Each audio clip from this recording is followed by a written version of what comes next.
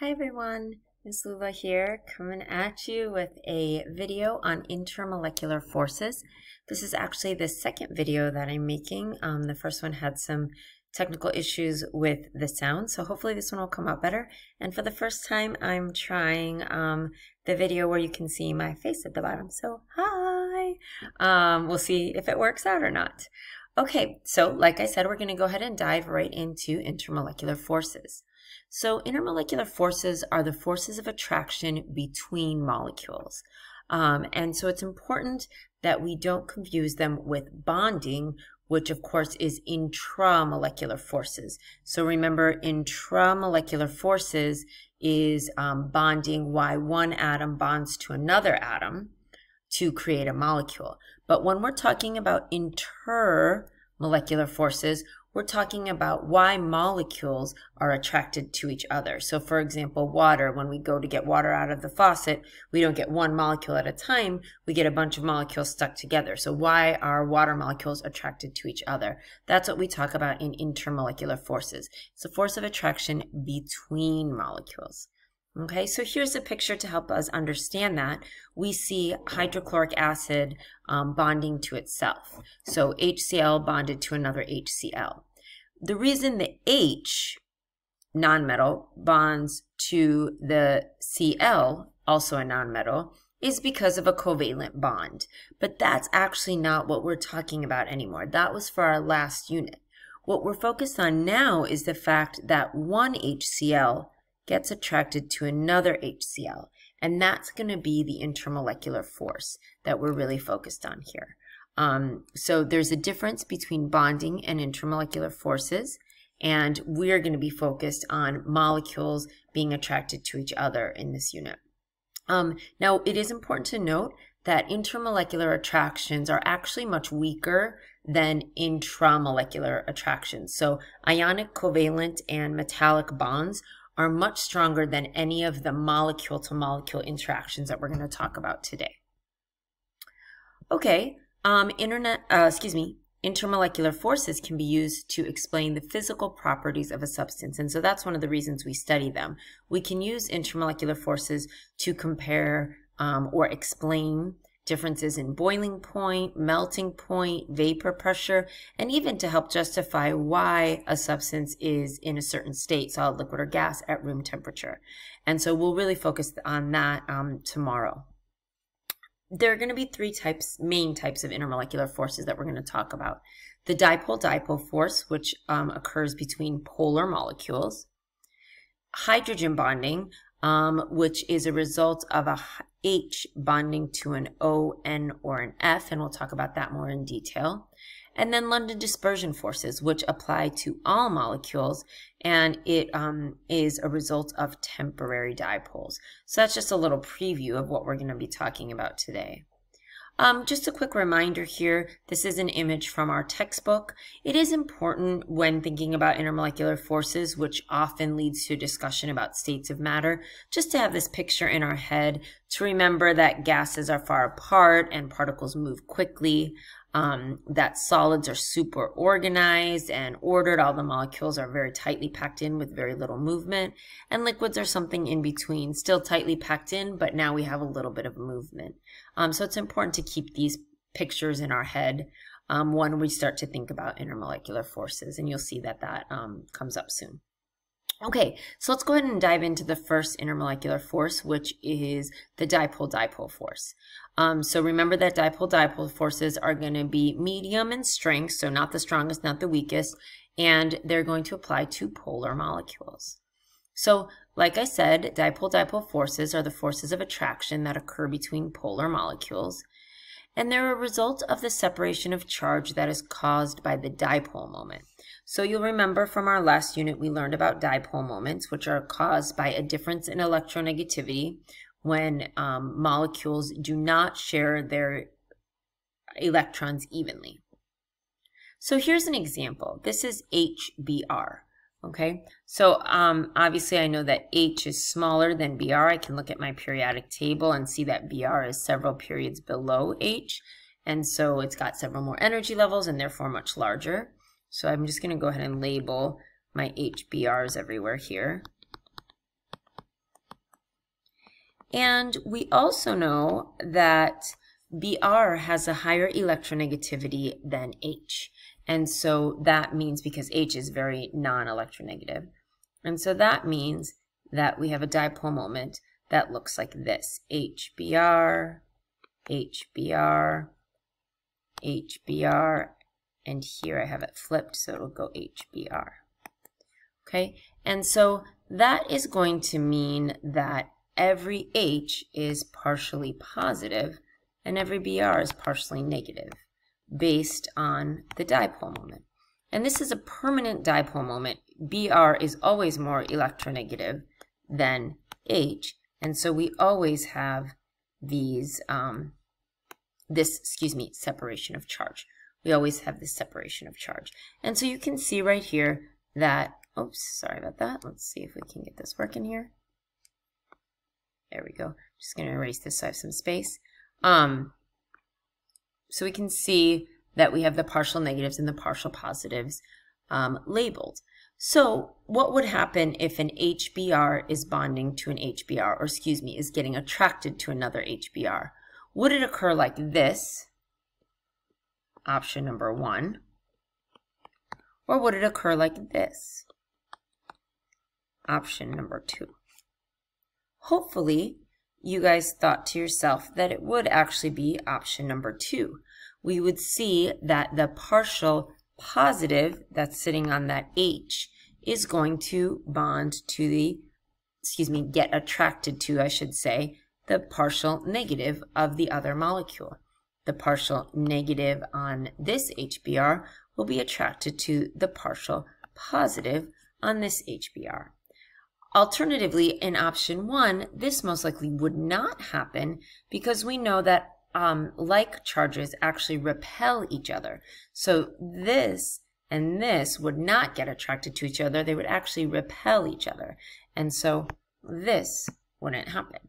And so that's really all a dipole-dipole force is. When molecules are polar, they have a dipole moment, meaning that one end is going to be partially positive and one end is going to be partially negative. The molecules will arrange themselves in such a way that the positive and negative ends of different molecules will align to be attracted to each other and therefore have some intermolecular forces. The dashed line is showing the dipole-dipole force. Remember, when talking about intermolecular forces, we are not talking about this bond right here. We're not talking about why the H bonds to the Br. We're focused on the HBr molecule bonding to the HBr molecule via an intermolecular force, in this case, a dipole-dipole force. So here's a second example. This is CH3CN. Again, this is a polar molecule, and it's polar because the N over here is going to make everything uneven. And so it turns out that the blue N is where the partial negative lies, and near the CH3 part over here is where the partial positive lies. And so you'll be able to see that we have a positive end be attracted to a negative end right there.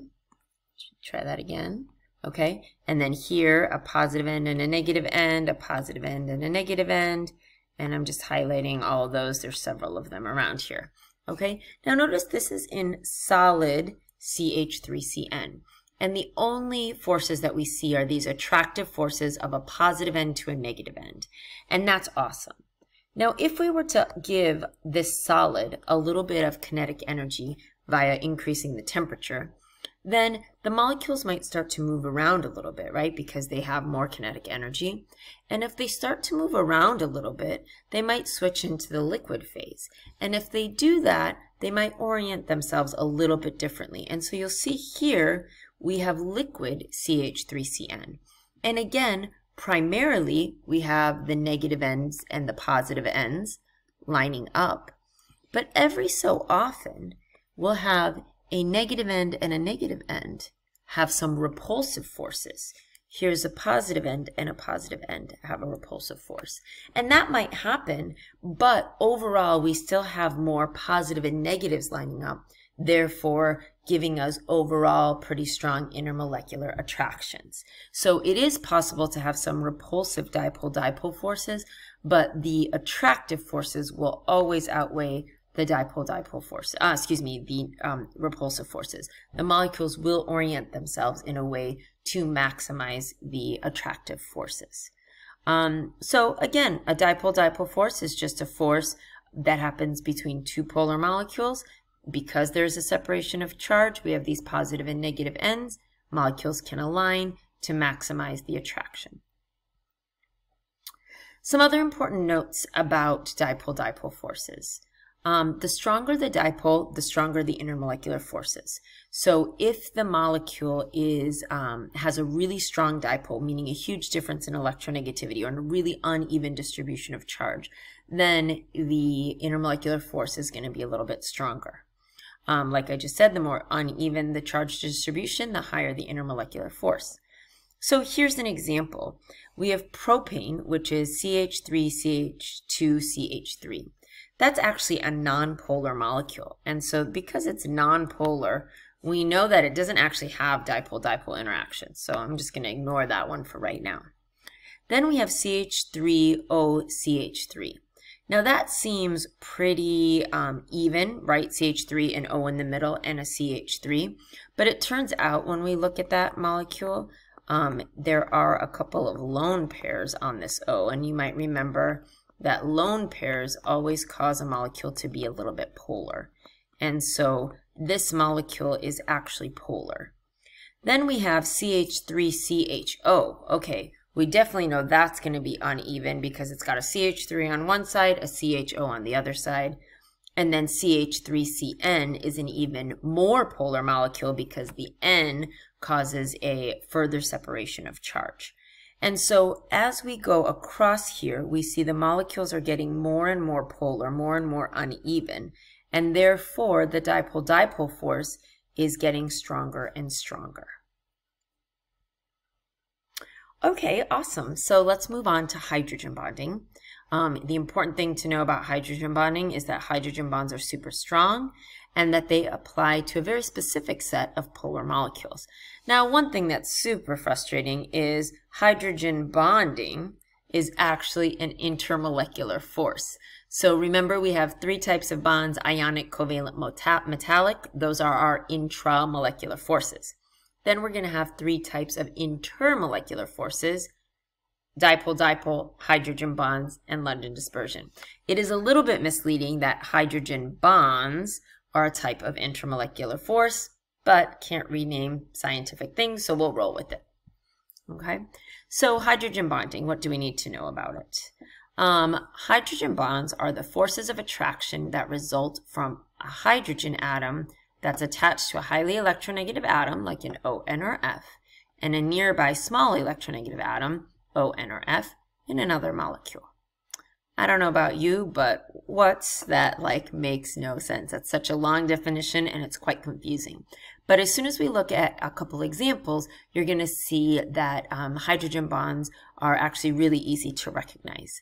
Okay, hydrogen bonding is basically a souped up dipole-dipole force. So it is essentially a dipole-dipole force, but it involves very certain atoms or very specific atoms. So let's take a look. Here's an example: water. Water displays hydrogen bonding. In fact, it is one of the most critical features of water, the fact that it does display this hydrogen bonding. And so what we can see is water, which we know is a polar molecule, and it has a permanent dipole going this way and a permanent dipole going this way, making oxygen partially negative and hydrogen partially positive. So what happens, obviously, is the partially positive end of one water aligns with the partially negative end of the other water, leading to this intermolecular force that we're observing. Okay, now this some people might call a dipole-dipole force, but the difference is it involves very specific atoms. So you can see that we have a hydrogen that's bonded to an oxygen, and that hydrogen is having an intermolecular attraction with an oxygen of another molecule. Whenever this happens, we have hydrogen bonding. So we're looking for hydrogen with oxygen hydrogen with fluorine, or hydrogen with nitrogen. O, F, and N are the three elements that are part of hydrogen bonding. So in order to have hydrogen bonding, we need to meet two criteria. One is a hydrogen needs to be connected to an O, N, or F. Two is that that same hydrogen needs to have an intermolecular attraction with an O, N, or F. Now, it doesn't mean that it has to be like an O over here and an O over here. If this is an O and this were, let's say, an N, that would still be a hydrogen bond. But we want to be on the lookout for O's, N's, and F's connected to hydrogens. And basically, the reason we single these out is because O, F, and N are highly electronegative atoms, so they cause a big difference in electronegativity and therefore cause this intermolecular force to be super strong. So a hydrogen bond is just a dipole-dipole force, but it's a really strong one, and it's really strong because it involves hydrogen, a really low electronegative atom, and O, N, or F, a really high electronegative atom, and therefore that difference is very strong, making the bond very strong. Excuse me, the force very strong. Okay, let's take a look at another example here. Hold on, my charger is stuck. Okay. Here is ethanol, which is CH3OH, okay? And again, you can see that the intermolecular attraction is highlighted right here, and ethanol meets this criteria. We have a hydrogen that's attached to an O, N, or F, having an intermolecular attraction with an oxygen. So again, we have a strong hydrogen bond. Some other important things about hydrogen bonds, like I've mentioned a bunch of times, they're super strong.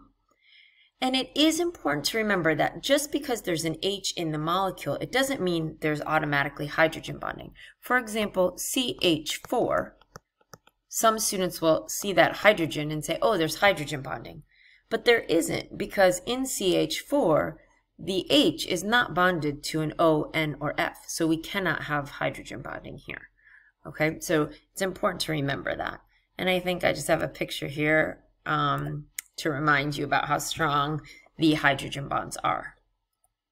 Okay, cool. So now we're on to our London dispersion forces, which is the weakest type of intermolecular attraction, but there are often a lot of London dispersion forces. So all combined, they actually account for quite a few of the intermolecular attractions that occur. What's special about London dispersion forces is they actually apply to everything. So every molecule has London dispersion forces. So what are London dispersion forces? Let's back up for a second. You might think that nonpolar molecules or things like noble gases have no intermolecular attraction. So think about something like nitrogen, right? That is a non-polar molecule. Everything is evenly distributed. So it can't have dipole-dipole forces because it's not polar, and it doesn't have hydrogen bonds. There's no hydrogens present. So then you might think, oh, there are no intermolecular attractions, okay? The same thing for something like helium, right? It's a noble gas. We know it's relatively unreactive, so it's unreactive, just has the complete octet around it, or actually, sorry, not octet, it's helium, so it's got a duet, just two. Everything's even, so no intermolecular attractions. But our experience tells us otherwise, right? We know that liquid nitrogen exists, and we know that liquid helium exists. And maybe you didn't know that, but liquid helium is actually used as a refrigerant, most likely part of your refrigerator at home. So since liquid nitrogen and liquid helium exist, we know that nitrogen can get attracted to itself. Otherwise, it would always be in its gas form. But since it can get attracted to itself, it can create a liquid. We know that helium, same thing, while mostly it's a gas, it can form a liquid, which means intermolecular forces are possible. Okay, so the London dispersion forces actually explain this, and they are the forces of attraction that arise based on the creation of temporary dipoles due to the constant motion of electrons. So here's what that means, okay? Basically, we follow the electron cloud model. we know that atoms and molecules have these electron clouds, and electrons are constantly whizzing around the atom or the molecule. Okay, often when we draw this, we draw a very even distribution of our electrons. However, in reality, since electrons are moving around randomly, at any given moment, electrons might not be evenly distributed. And if they're unevenly distributed, wherever more electrons are, there's going to be a buildup of negative charge just for a split second. And the opposite side will have a positive charge just for a split second. And that's what we call a temporary dipole. If something has a temporary dipole, it for a second feels positive and negative on two ends, then it can be attracted to something else with a temporary dipole that's feeling negative and positive, and we'll see an attraction there. And that's what a London dispersion force is. So here I have, let's see, I want to keep that. Here I have a YouTube video queued up. Hopefully this is where things went bad. Oops. Okay, this is where things went badly in the last video, but I think we got it working. So I have a YouTube video queued up just to show you really quickly a demonstration of how those temporary dipoles can get created. I won't speak on top of it. I think maybe that was the issue last time, so let's demonstrate this. Here is an atom. It has electrons equally distributed around a positively charged nucleus. Since electrons are always in motion, sometimes there are more on one side than on the other for a brief period of time. So here we see the creation of the temporary dipole, right? For a brief period of time, those electrons that used to be evenly distributed are not evenly distributed. This brief period, the sides of the atom will have become partially negative and partially positive. This is called an induced dipole, and they are only temporary. I prefer to call this type of thing a temporary dipole as opposed to an induced dipole. We'll learn in a second that an induced dipole is something else. The partially negative sides would attract the partially positive sides of other particles. Then after a while, they would return to their original shape and the attraction between them fades. And that is... Okay, so that was just to help us kind of visualize what's happening there. Let me get back to our PowerPoints. Boom. Okay, so we saw that the partial negative side of a temporary dipole can find a partial positive side of a, what's happening?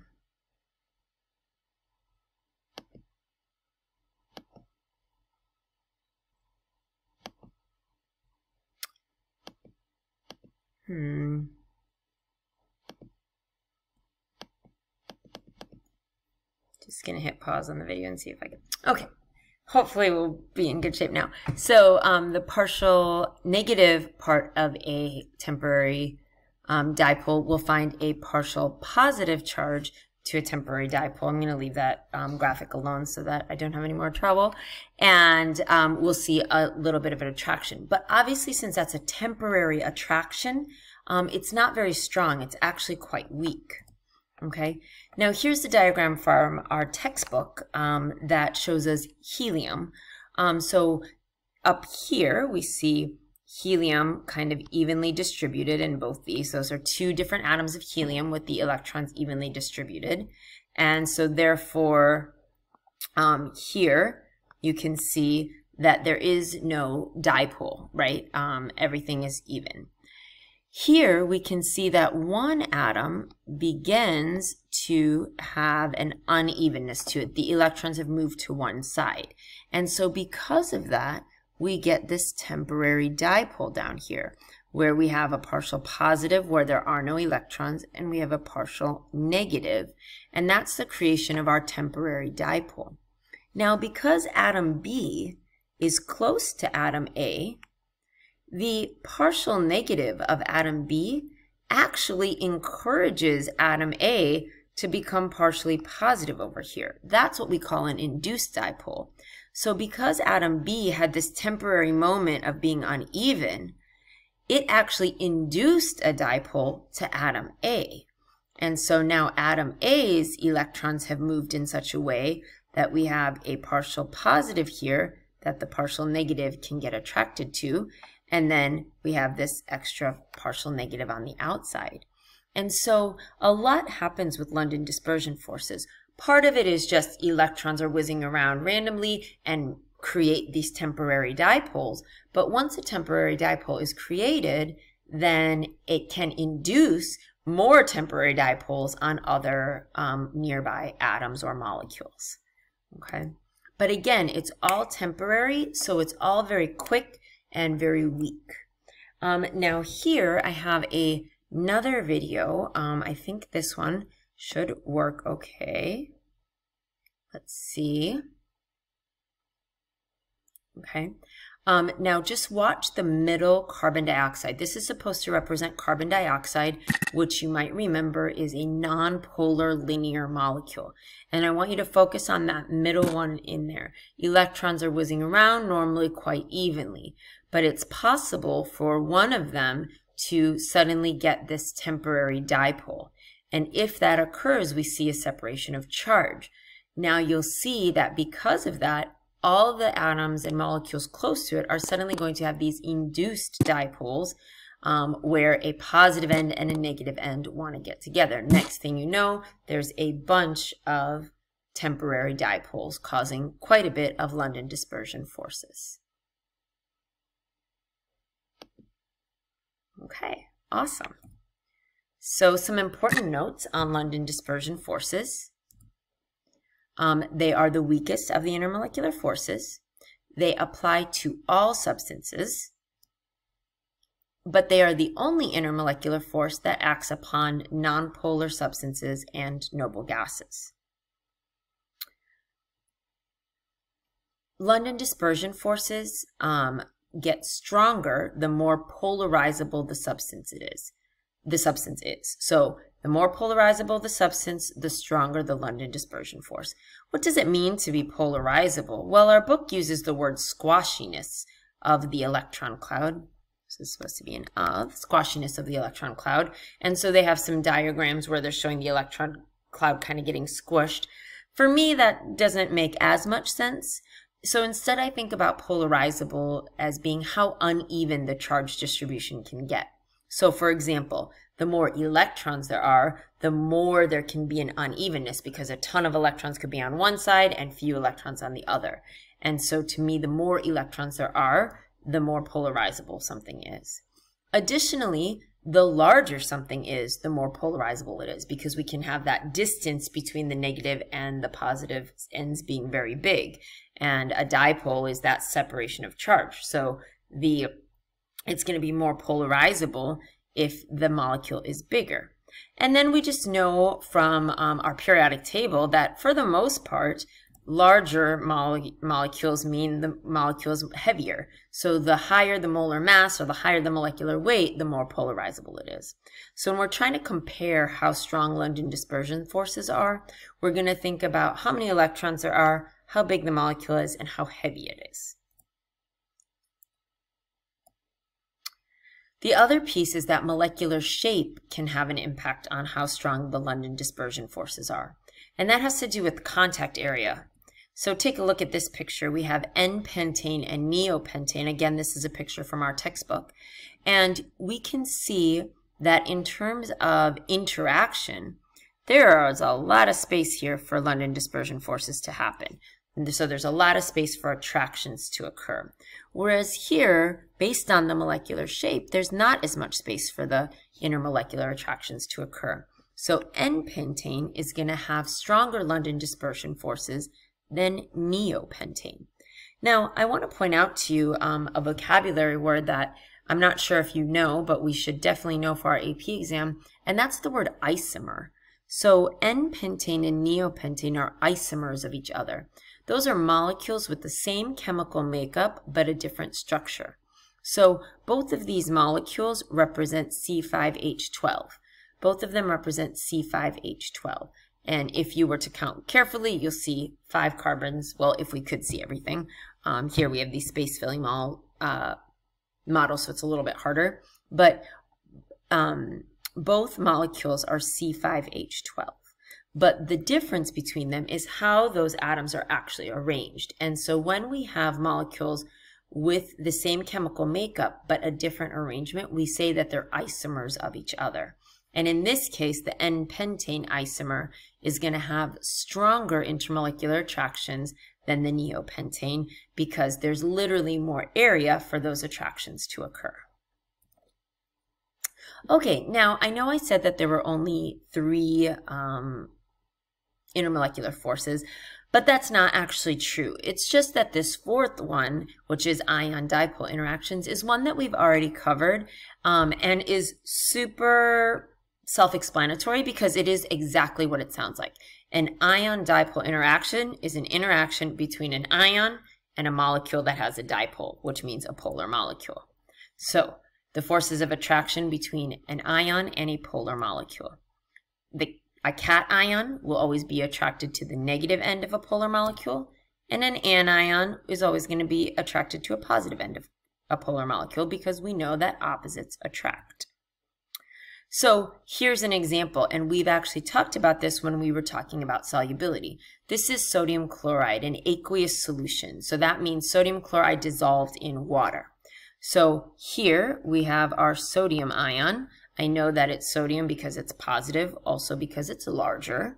And here I have my chlorine ion. I know it's my chloride ion because it's the negatively charged one and it's smaller. So there are my ions. Now my polar molecules are my water molecules, which are hydrating these ions. You can see that water, which we know is polar and has a dipole going like this, the negative end of water is aligning itself with the positive ion, but the positive end of water is aligning itself with the negative ion. And that's how ions become hydrated in order to dissolve. So this intermolecular attraction between the ion and the positive or negative end of water is what we call an ion-dipole interaction. Okay, so what do they ask us on the AP exam? Mostly they ask us about what intermolecular forces are present and which ones are stronger. So here are some examples. Well, sorry, first let me give you some information about how to know what is present. First of all, London dispersion forces are always present. All atoms and molecules have London dispersion forces. So if it says list the intermolecular forces present, London dispersion forces is always the answer. Okay. This will be the only answer if it's nonpolar or a noble gas. Okay, but this isn't a multiple choice situation. So when they say what intermolecular forces are present, it's not just London dispersion forces. It can be just London dispersion forces, or it could be London dispersion forces and dipole-dipole forces. It could be London dispersion and dipole-dipole and hydrogen. So you want to list all of the different forces that are present. Polar molecules will have dipole-dipole forces. So a polar molecule would have both London dispersion and dipole-dipole forces.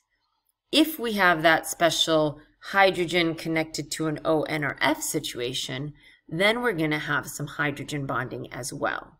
So that's how you know what's present. And then, of course, if you have an ion and a polar molecule, we have the ion-dipole force. Now, in terms of strength, ion-dipole forces are the strongest. Hydrogen bonds are very strong as well. Now, dipole-dipole forces are technically stronger than London dispersion forces because London dispersion forces are the weakest intermolecular forces. But when we actually look at that in nature, because there are so many temporary dipoles, often London dispersion forces account for more of the intermolecular attraction than the dipole-dipole forces do. So an individual dipole-dipole force is normally stronger than a single London dispersion force, but because there are tons of London dispersion forces occurring all the time, it is actually quite a strong force overall. So I was always taught that it went like hydrogen bonds are the strongest, then dipole-dipole, then London dispersion. But in my more recent reading, I've realized that London dispersion forces, just because of their high volume, sometimes account for more of the intermolecular attraction than the dipole-dipole force does. Okay, this is a chart from our book as well that just helps you kind of figure it out. So, you know, it'll start with our ions present. Okay, If ions are present, you might just have a full-out ionic substance. Okay, and if you have a full-out ionic substance, the only thing it's displaying is ionic bonding, which is the attraction of the K to the Br. Okay, there are no other forces there, and if that is happening, that's actually really strong. All of the other things that we're talking about involve covalent substances as well. And so the ion dipole force would be present if there is a polar molecule along with the ion. If there are no ions present, we might end up with something nonpolar, London dispersion. If it's just polar, it's going to be dipole-dipole. And of course, if we have the O, N, or F, it's going to be hydrogen bonding. So this is a good chart to just take a look at and make sure that you can kind of do this in your head, which is what we're about to do on our last two sample problems. So list the substances in order of increasing strength: BaCl2, H2CO, and HF, and Ne, excuse me. So let's start here. I know that neon is a noble gas. So that means immediately I know there are only London dispersion forces here. Okay, let's see. HF. HF, is a polar molecule. It's not going to be even. And I see the H connected to the F, which means, there's going to be London dispersion forces. There's going to be hydrogen bonding, right? Because the H connected to the F and it's O, N, or F. So I know that there's hydrogen bonding there. Okay, CO, that's going to be polar because there's uneven distribution. And since it's polar, obviously everything has London dispersion. But then there's also going to be dipole forces there. Okay, H2, okay, that's nonpolar. And so nonpolar means there's only going to be London dispersion forces. And then BaCl2, well, that's a metal with a nonmetal, so that's just a normal ionic substance, which from the previous chart I just learned is the strongest. So I'm going to say BaCl2 is going to have the strongest intermolecular forces. Boom. After that, I've got hydrogen bonding. Okay, done. So that takes care of this guy and this guy. All right, next, the guy with the London dispersion forces. I'm sorry, not the London dispersion forces, the dipole-dipole forces. Done. And now I'm left with two molecules, H2 and Ne, that both only have London dispersion forces. And I have to differentiate between those two. So if you remember, atoms or molecules that have more electrons, are bigger, and are more massive, have more mass, then those are the ones that are more polarizable and therefore have more London dispersion forces. Neon meets all of those criteria. Neon has more electrons than hydrogen. It is bigger than hydrogen, and it weighs more than hydrogen. So neon is going to have more London dispersion forces than hydrogen, and that means the weakest intermolecular forces are happening with my H2. Awesome. So our last example, identify the intermolecular forces present in the following substances and identify which substances has the strongest intermolecular forces. Okay, so let's take a look. CH3, CH3, that seems pretty even to me. So I'm guessing that's a nonpolar molecule, which means it's going to have London dispersion forces. Okay, CH3OH, okay, that's definitely polar. And everything has London dispersion forces. And it has hydrogen bonding. And I recognize that because of the OH there, an H bonded to an O, N, or F. Okay, CH3CH2OH, okay, that's definitely polar, uneven. London dispersion because everything has London dispersion.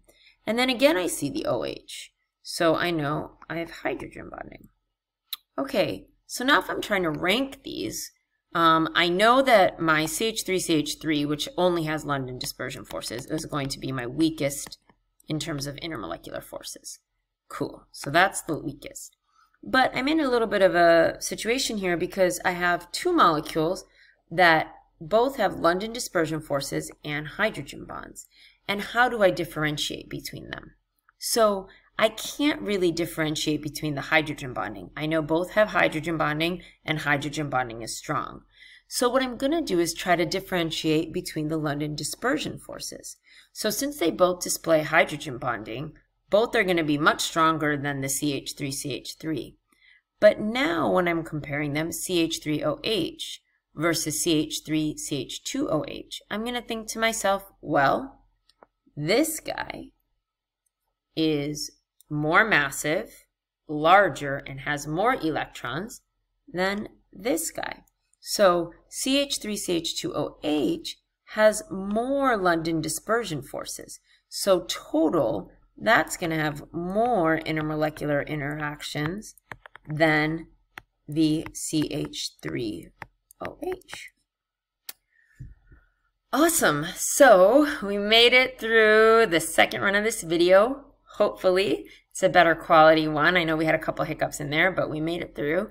Tomorrow we'll talk about how do we apply all this information to those physical properties of boiling point, melting point, vapor pressure, and so forth. Hope you guys have a lovely day. See you soon. Bye.